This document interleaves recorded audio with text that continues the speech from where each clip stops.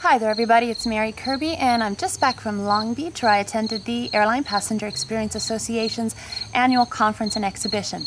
Now while I was there I got to see some pretty amazing new technologies for the cabin, but one company that's doing some really impressive things is Thales. You see, they're bringing a new handset to their in-flight entertainment and connectivity systems that is based around the Android Open operating platform. They are also basing their next generation IFEC system on Android. So check out what Thales has to say about IFE and Android. Okay. So what we're showing here is the new touch passenger media unit. We've called it a passenger media unit because it's very different than a traditional PCU, which is just about control, right? Controlling the system. This now allows and enables the passenger to do multiple things at the same time. So we're calling it the media unit because you can consume and view content on this device as well as your big screen. So as an example, I have a nice Android operating system here that allows me to browse content.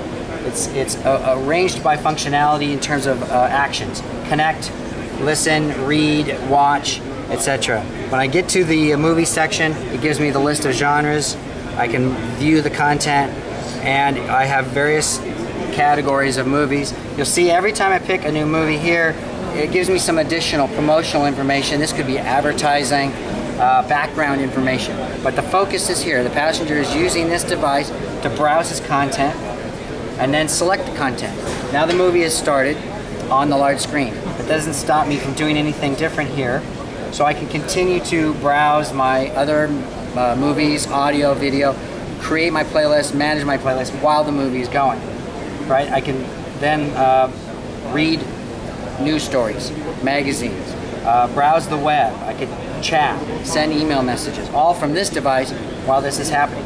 Also the question, are we there yet, or when are we going to get there? So I have, a map application that'll run on here. It gives me the basic information about the map while the movie continues to go on. Other things we can do is we can play games. For instance, since this is an Android application, we can pull in from the marketplace applications very quickly. And this is just an example: solitaire, Sudoku, chess, checkers. A lot of great applications that can be used directly from the marketplace right on the device and be used in parallel with your media playback. So this really enables passengers to do multiple things at the same time. And I think that's where a lot of the trends are in technology. People do this a lot at home with their phones, with their web, with the TV. So we're trying to enable that technology to be brought into the aircraft. And it's a wired handset? It is a wired handset today. We use the same standardized wiring and cutout and form factor that is approved for Boeing on the 787. We're in the process of offerability now because we have a launch customer on 787 1 year from now. So that is in process, and it will be in the Boeing catalog shortly.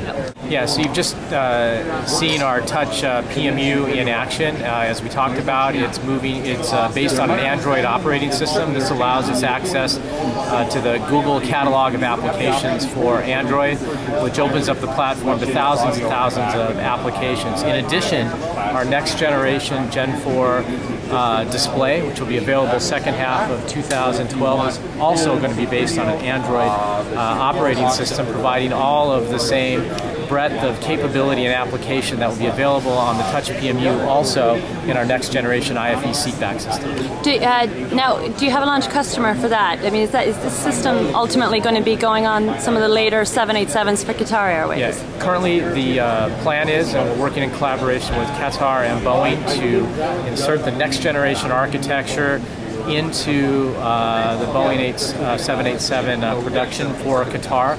So currently they're the first slated customer for this solution. It's potentially going to be available to others in the latter part of 2012, but right now that's our target launch.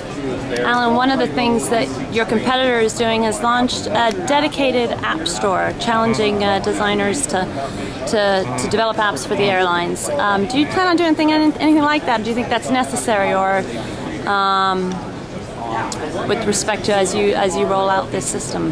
Yeah, well, in combination with moving to a platform like Android that inherently allows access to many, many more applications through the Google App Store, we've also launched our SDK, our Software Developers Kit, which is a platform and layer of software in our systems that allows developers in the IFE community and beyond to develop a set of applications specific for our IFE. So that too will start with the Touch PMU very quickly and then also evolve to our Gen 4 display. So exactly, that's something we've announced in the past and of course are well on our way to implementing. Okay, excellent, thank you. Meanwhile, this is my cat, Phoebe. Phoebe, come here, Phoebe. Phoebe. Phoebe, come here. Phoebe. Phoebe. She's not deaf, she likes to be bitchy like that. Thanks, Phoebe. Good girl. You brat.